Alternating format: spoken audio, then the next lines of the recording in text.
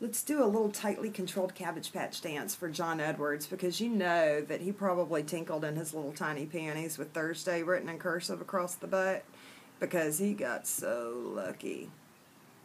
I was inside watching it. I have this weird, I don't really care a whole lot about politics, but I have a weird thing as far as Sarah Palin and John Edwards. I actually went out and bought the books, the tell-alls that their aides wrote about them. I was obsessed with it.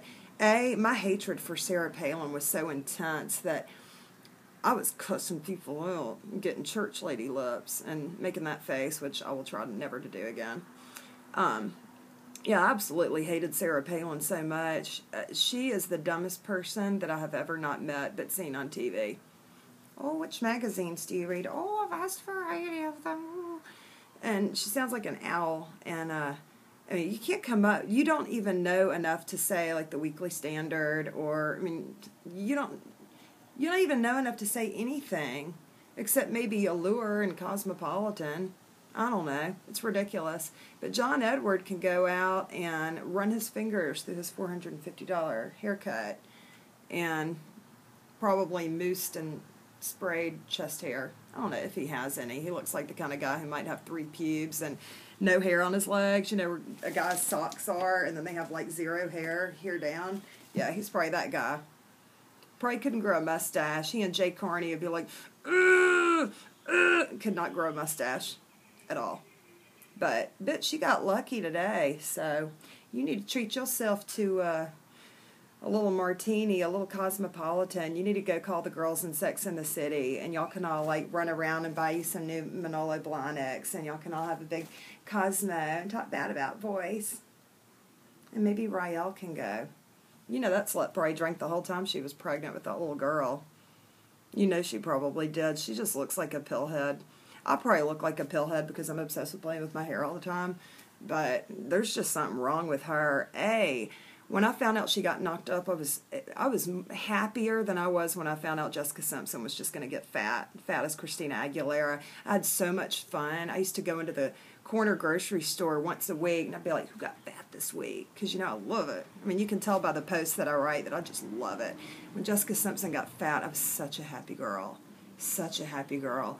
And, you know, that was not all baby. I mean, what is a baby? 5 pounds placenta, 5 pounds water weight, 5 pounds baby. That baby came out with frickin' Fu Manchu wanting a hamburger.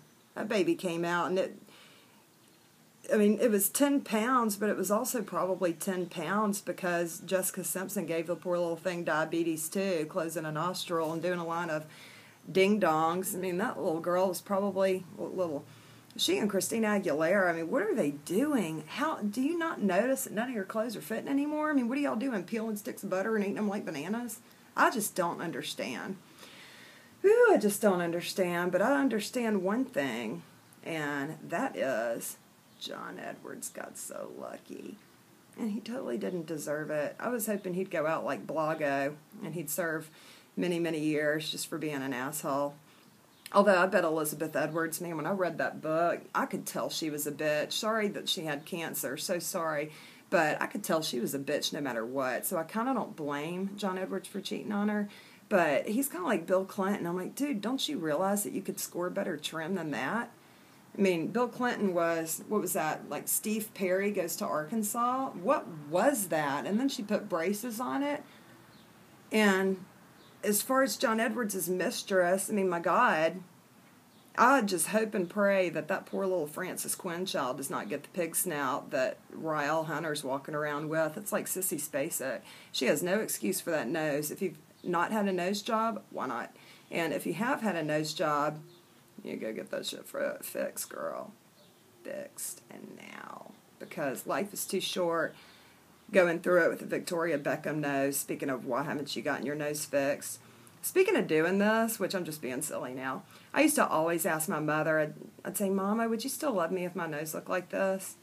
And she'd say, no, and quit that. And I'd say, well, what if I had like a really good personality? Still no? And I was like, no, and quit that. Anyway. All right, so John Edwards, everybody, party it up.